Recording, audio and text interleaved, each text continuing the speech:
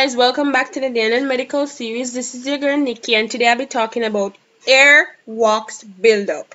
So ear wax is produced inside your ears to keep your ears clean and free of germs. So it usually passes out of your hair harmlessly, but sometimes too much can build up and block your ears. So it's a common condition, and it's a common problem that some persons may have.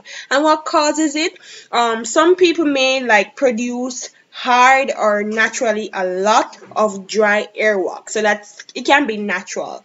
And some persons may also have narrow hair canals, so the hole for the wax to come out, some persons their ear canals are narrow or too narrow. When you get older as well, the ear wax becomes drier with age, so it's harder to come out, as well as there may be bony growth outside the ear canal. So your bones inside your ears can be growing larger than they should. So what are the symptoms of having ear wax buildup? You have earache, you have hearing loss, you're hearing sound from inside your body, like you're hearing a ringing of the bell inside your ears.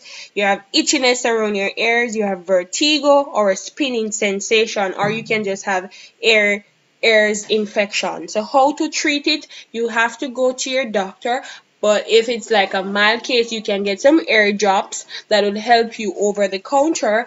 And if it's more of a little more severe case where you cannot remove it yourself, do not try to remove it with a cotton swab or your fingers, because this can damage different parts of your hairs.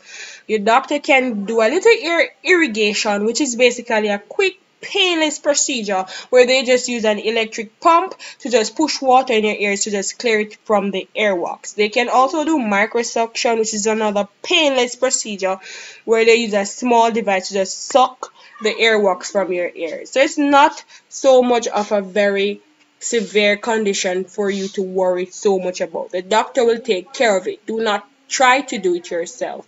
So that's it for earwax buildup today. Until next time, see you soon. Bye.